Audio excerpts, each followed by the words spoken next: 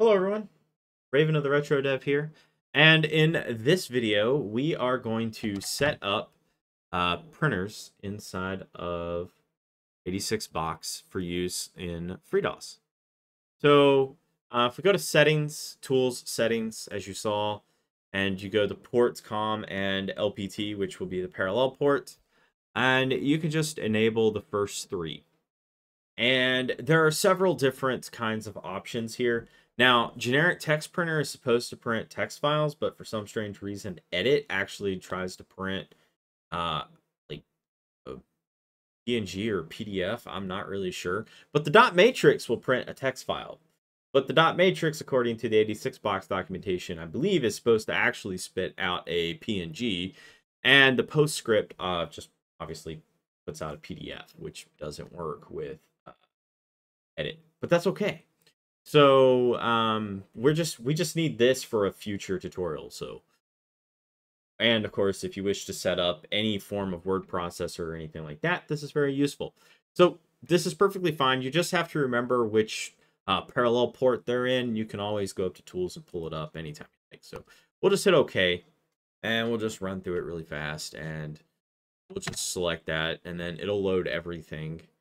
And it's totally fine with parallel ports 2, 3, and gobbled up. And we'll just do edit. And we'll just do a file new. And we'll do hello YouTube. This is a text document. And print this? Question mark. So we'll just do a printer setup. And we'll select the second printer port, and we'll just leave all this alone.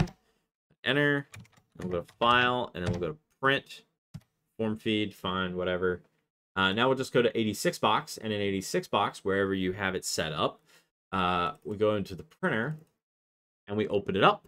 And what do we have here? Ta-da! We have a text document that literally says exactly what we have here. Pretty cool, right?